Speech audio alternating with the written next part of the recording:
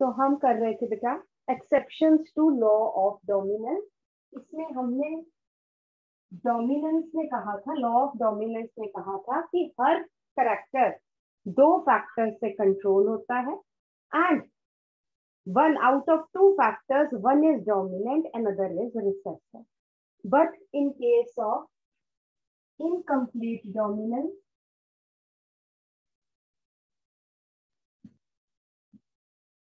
the dominant allele cannot completely suppress the recessive allele. For example,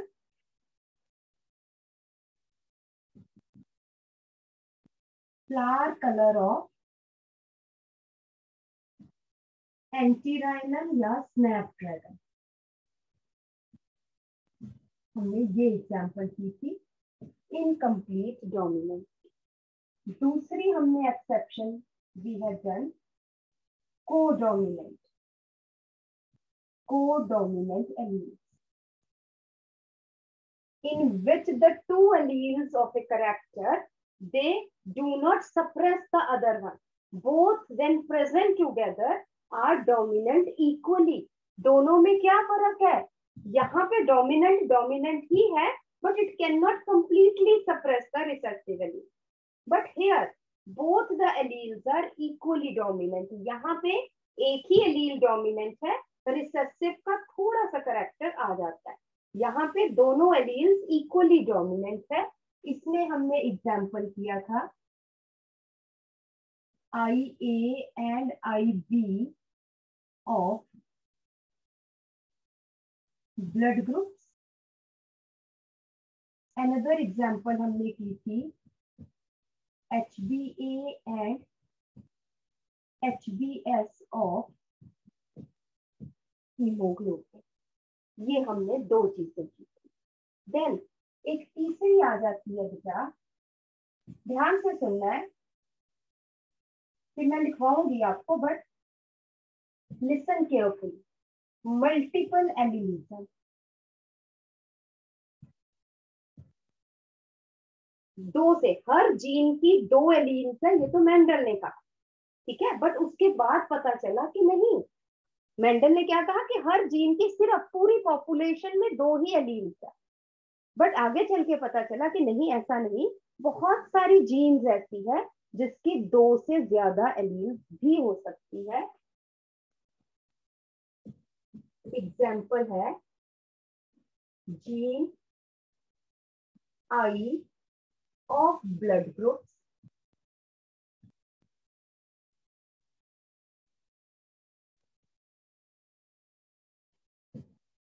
has 3 alleles in the population। ये पता ही है आपको, हमने कल डिस्कस किया था। दैट इज कौन कौन सी, IA, IB and small I, right. Then एक और चीज याद रखनी है कि ह्यूमंस बीइंग डिप्लॉयड, ये भी मैंने कल आपको लिखाया था, दोबारा से बता रही हूँ, ये चीजें दोबारा से लिख लोगे ना तो याद रहेंगी आपको, बार बार पढ़ोगे, बार बार वही चीज तो एक माइंड में बैठ जाती है, राइट। ह्यूमंस बीइंग, ये नहीं मैं कह रही कि रोट लर्निंग या रट्टा लगाना, नहीं, एक चीज को जब बार बार करते हैं तो वो अंदर, हम कहते हैं ना, ग्रहण हो जाती है, अंदर समा जाती है। तो possess only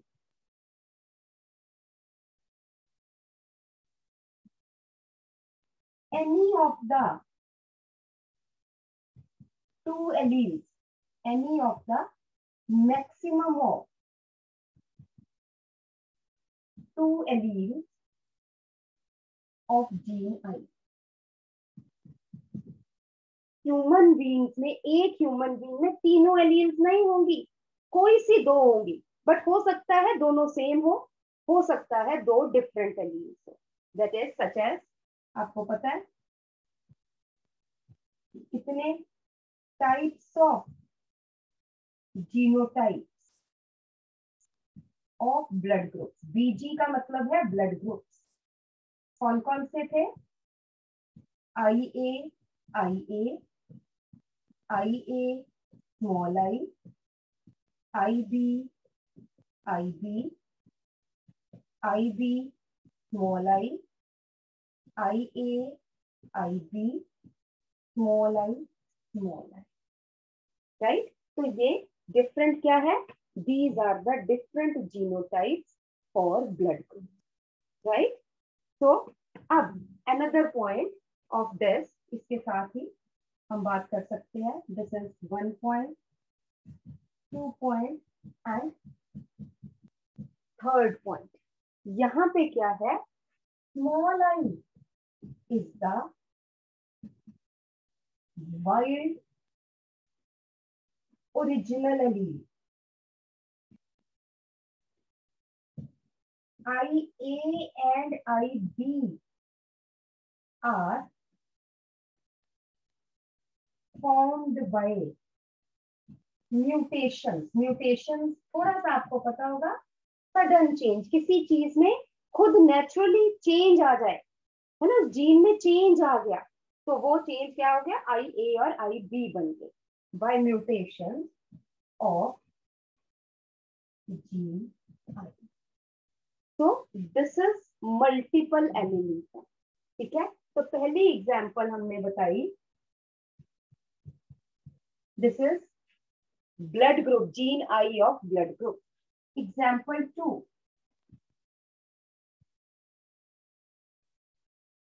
I colour of Drosophila. Drosophila का क्या नाम है? कॉमनली हम इसको बोलते हैं फ्रूट फ्लाई. ये क्यों बोलते हैं? We will tell you later कि इसको फ्रूट फ्लाई क्यों कहते हैं, but I colour of Drosophila is controlled by 15 alleles.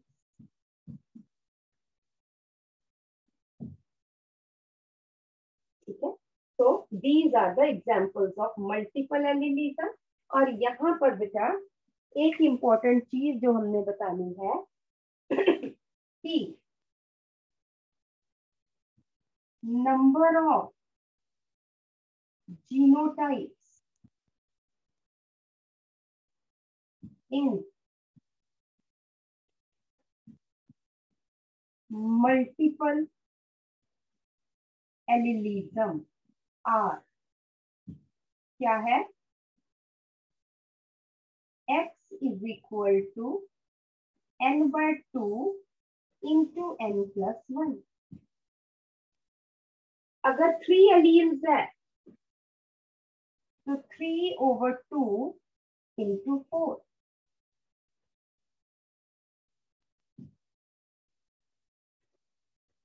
3 2s are 6 genotypes. हम जीनोटाइप्स बता सकते हैं, फिनोटाइप्स नहीं ऐसे बता सकते इस फॉर्मूला से. देखो 1 2 3 4 5 6, तो 6 जीनोटाइप्स ऑफ ब्लड ग्रुप. ठीक है, अनदर एक्स है नंबर ऑफ, यहाँ पे आप ये लिख सकते हो नंबर ऑफ जीनोटाइप्स. अब where n is equal to number of alleles of a gene. ये मैंने आपको ब्लड ग्रुप के एग्जांपल देके वहां आपको पता भी चल गया और ये प्रूव हो गया कि ये ठीक है. इसी तरह आप कितनी भी एलील्स का निकाल सकते हो कि किसी ऑर्गेनिज्म में एक जीन की 7 एलील्स है, 10 एलील्स है, तो उसके कितने जीनोटाइप्स होंगे. तो दिस इज मल्टीपल एलील्स. एक और मैं बताऊंगी ताकि आप एक टेबल बना सको.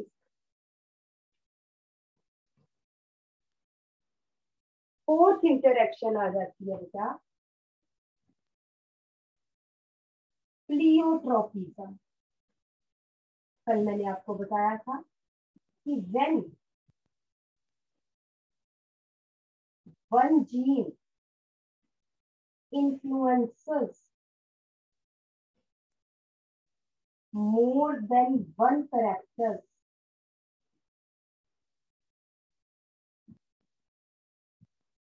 the gene is pleiotropic gene. For example HbS, gene for sickle cell anaemia, ठीक है।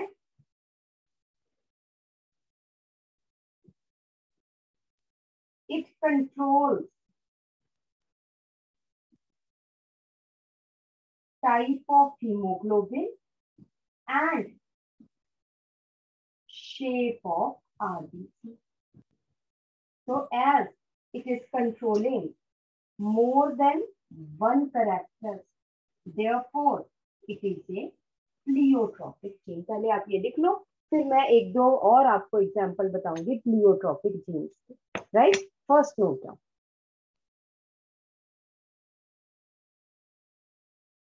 तो बेटा प्लियोट्रोपिज्म जनरली क्या होता है इसमें, फॉर एग्जांपल हम कह सकते हैं, मैं हमको थोड़ी सी इसमें प्रॉब्लम थी, प्लियोट्रोपिज्म का क्या मतलब है ये समझाने के लिए लिखना नहीं है। For example P control height of plant, तो उसने सिर्फ क्या कंट्रोल किया, हाइट कंट्रोल करती, but mutated allele of hemoglobin, that is HbS,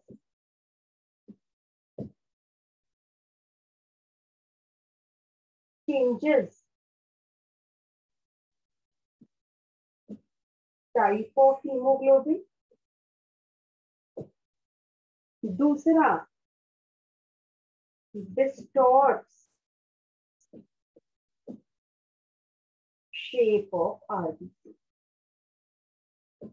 एक से ज्यादा करेक्टर कंट्रोल कर रही है, therefore it is a pleiotropic gene.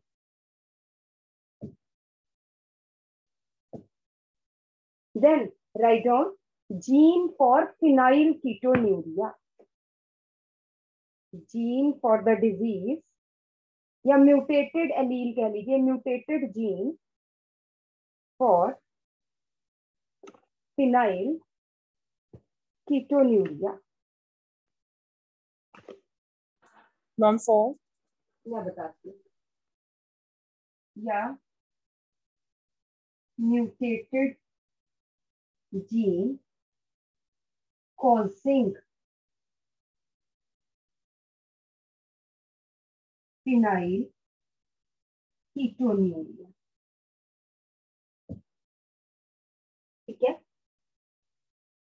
Second example है ये, the normal gene, normal means non mutated,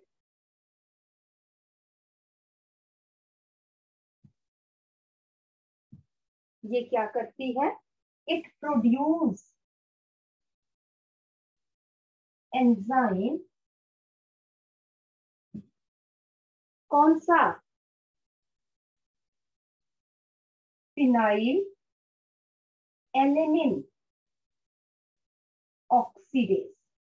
आपको पता है what is phenyl alanine, it is an amino acid, जिसको नहीं पता वो ब्रैकेट में लिख लेना, phenyl alanine is an amino acid, ठीक है,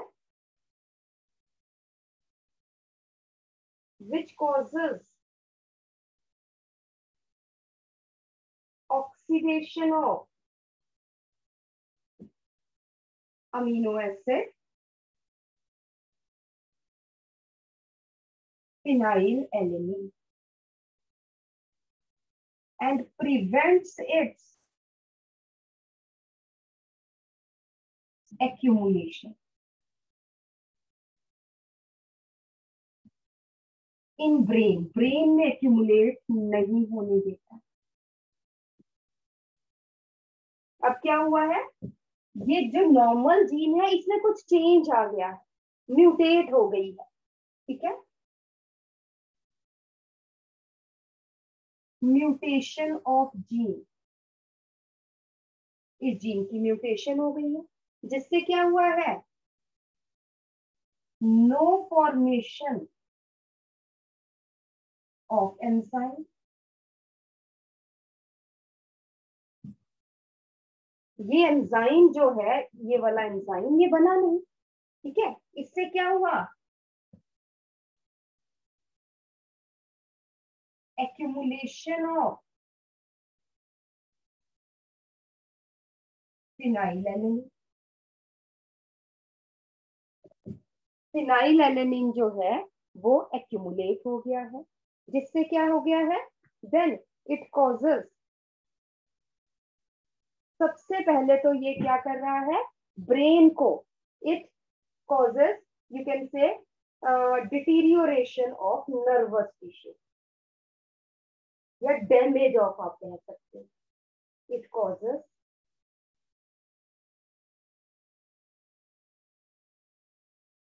damage of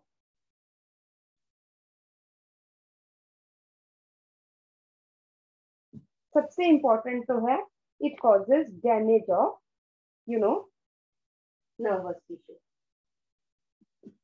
second, nervous tissue जब डैमेज हो जाएगा, इसी का ही है, चलो, mental retardation.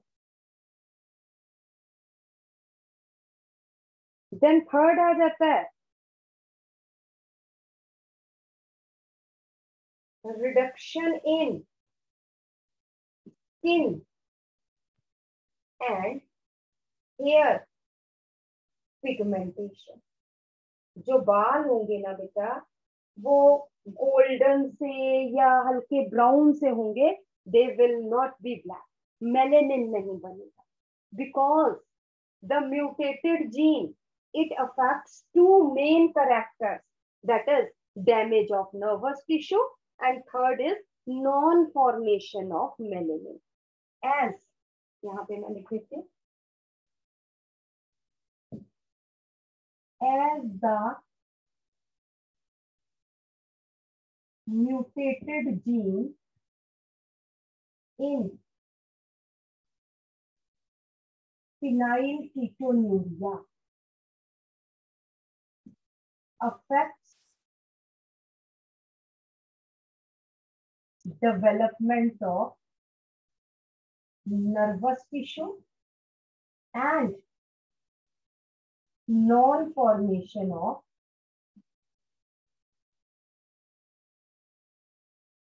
of melanin. Therefore, is a pleiotropic gene.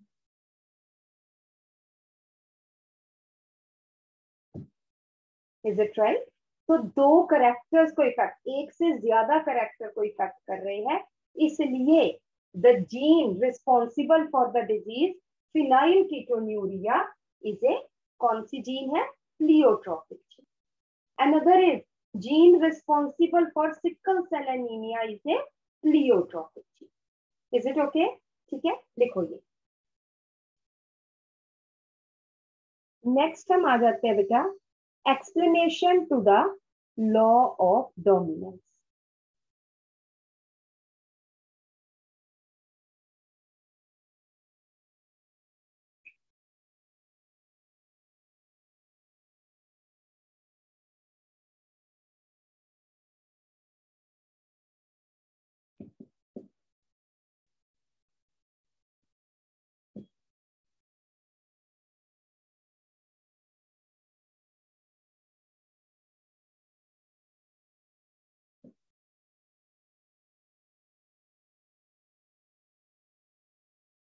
हम अब पहले आ जाते हैं बेटा कि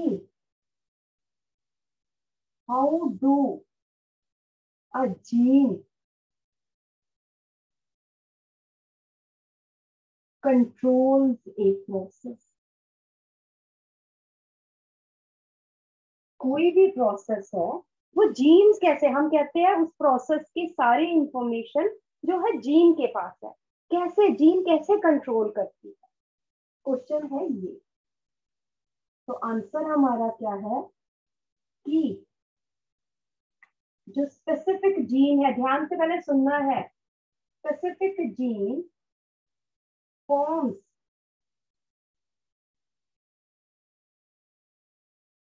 specific enzyme,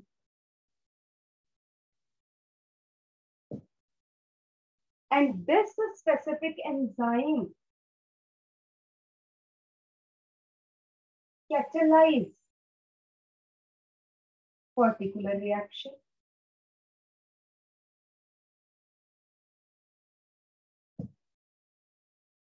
Is it right? तो जीन के पास किसकी इंफॉर्मेशन है? जीन के पास इस एंजाइम की इंफॉर्मेशन है, एंजाइम ने उसको कंट्रोल करना। ठीक है, नेक्स्ट आ जाता है बेटा the original gene of a character is wild gene. Blood groups को छोड़कर in most of cases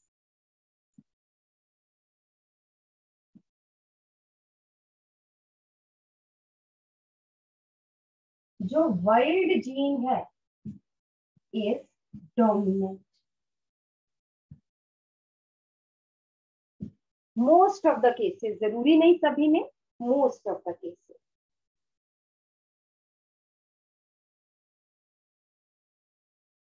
due to mutation of wild gene in some cases, सभी में नहीं म्यूटेशन होगी, कुछ इंडिविजुअल्स में होगी म्यूटेशन, इन सम ऑर्गेनिज्म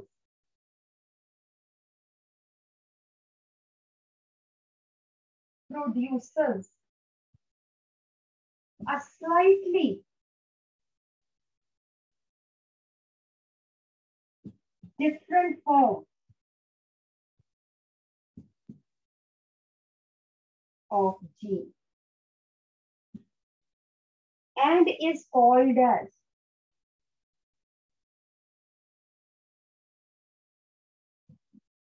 allele। अब जो मॉडिफाइड एलील है, जो म्यूटेटेड एलील है,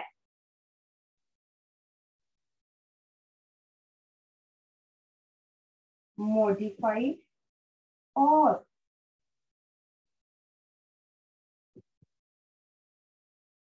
म्यूटेटेड एलील, ये क्या करेगी? हम कहते हैं एक्स बाय, या हम कहते हैं x by forming same enzyme. Mutation हो गई, बट वो म्यूटेशन ऐसी नहीं हुई कि अलग एंजाइम बना, सेम ही एंजाइम बन गया। म्यूटेशन ज्यादा मतलब बहुत बड़ी म्यूटेशन नहीं थी, या हम कहते हैं forming non functional enzyme.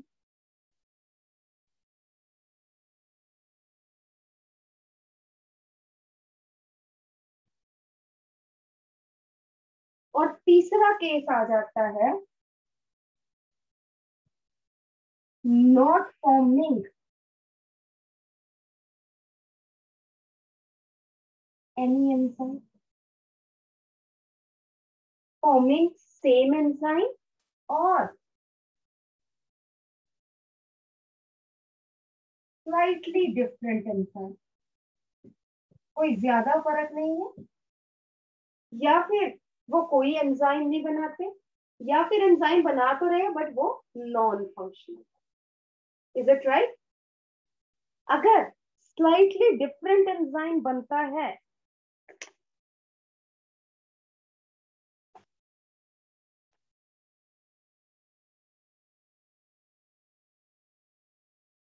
in IA and IB,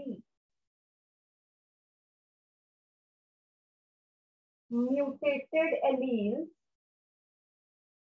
form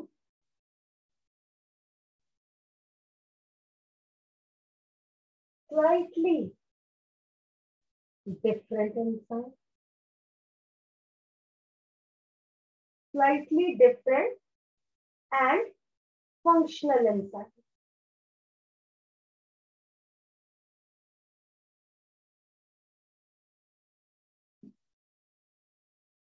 It results in codominance.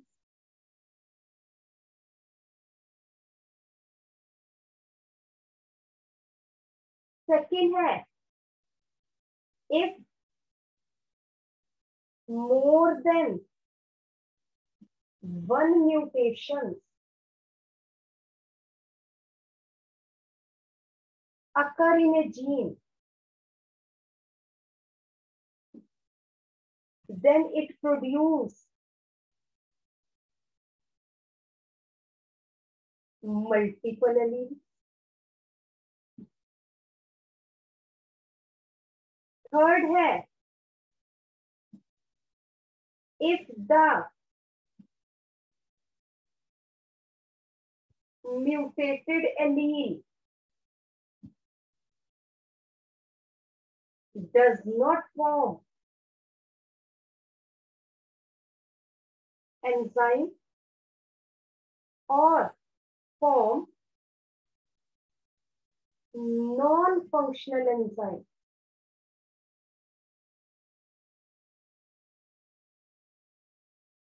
then it causes diseases such as मैंने आपको बताया phenylketonuria. Is it right? So law of dominance में क्या है कि अगर, और फोर्थ एक और पॉइंट मैं बताऊंगी, यहां पर मैं बता देती हूँ.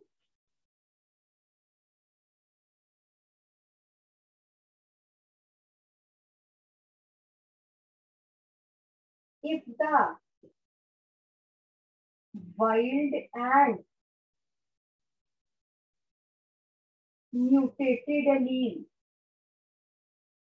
are present together, मतलब heterozygous form में,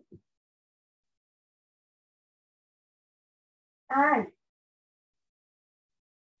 mutated allele does not form any enzyme, then only wild gene expresses itself.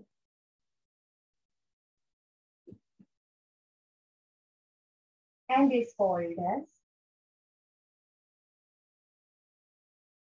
dominant allele.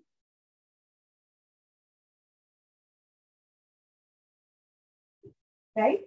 तो कैसे, इसमें मेन पॉइंट क्या है, इसमें समझने वाला मेन पॉइंट क्या है कि एलील्स कैसे बनती है. एलील्स बनती है वाइल्ड जीन की म्यूटेशन से. Is it okay? एलील्स ऐसे क्वेश्चन आ सकता है, how do alleles of A gene arrive? By mutation of the wild gene. In most of the cases wild gene is dominant gene because the alleles formed afterwards, they do not produce, the functional enzyme, or they do not produce any enzyme. In this way, they do not express themselves. And if they are present in hybrid form, then only one of the wild allele, it expresses itself and is called as dominant allele. Is it okay? समझ में आई कि नहीं? ठीक है, बोलो जल्दी से, yes और नो. ठीक है जी, चलिए लिखो पहले. क्वेश्चन है, is a specific gene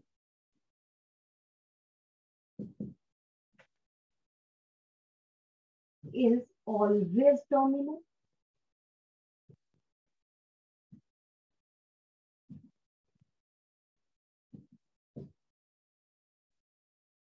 तो पहली बात, फॉर एग्जाम्पल, अब मैं आपको एग्जाम्पल बताती हूँ. P plant,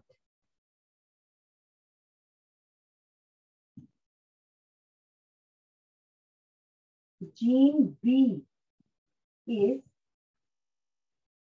pleiotropic gene.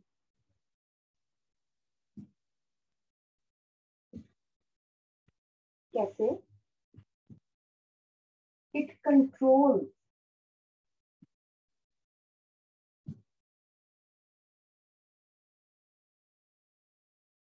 size of pea seeds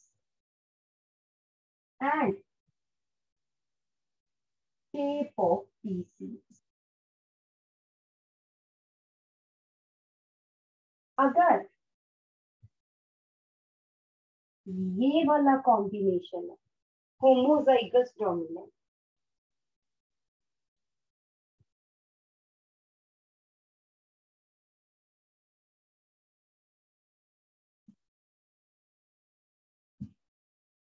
तो round seeds, large size. Why large size? Due to large size starch grains.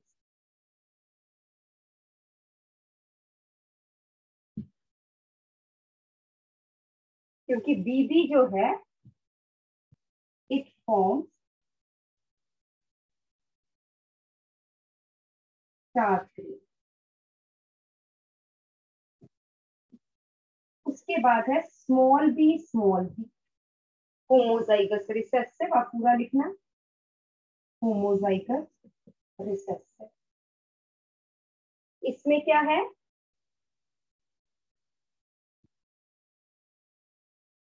wrinkled seeds and small size.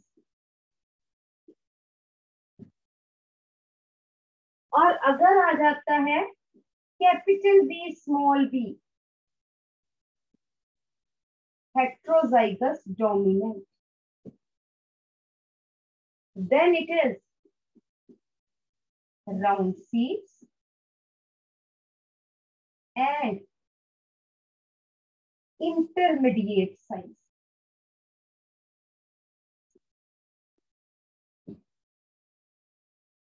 Size बीज का हो गया, इसका मतलब है कि it controls to the gene B for shape. तो अगर सेम जीन है but for shape of the seeds it shows dominant recessive relationship, but size of the pea seeds it shows incomplete dominance. Is it right? तो हम क्या कहेंगे? तो conclusion क्या है? The gene B is या shows law of dominance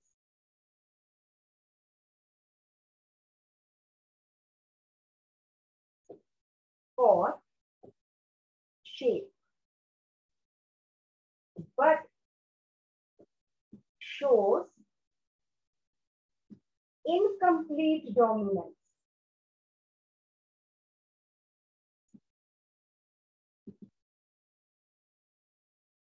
for size. Is it right? ठीक है. अब थोड़ी सी जगह छोड़ के फाइनल एक पॉइंट लिख लो, फिर ये लिख लेना बाकी के.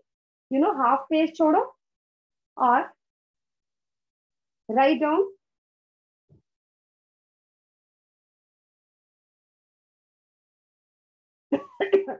so write down the dominance is not a dominance is not an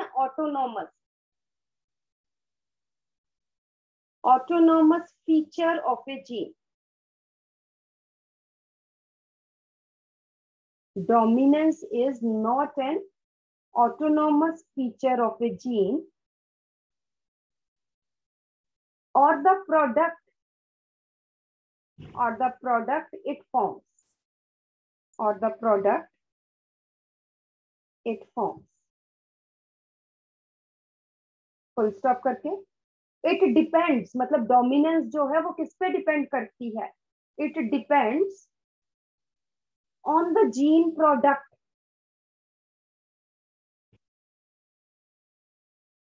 on the gene, gene ने क्या बनाया, and the phenotype formed from that product.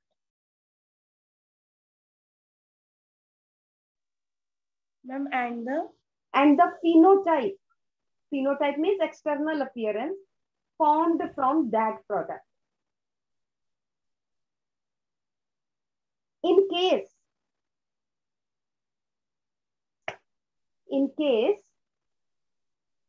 the same gene influences more than one character. In case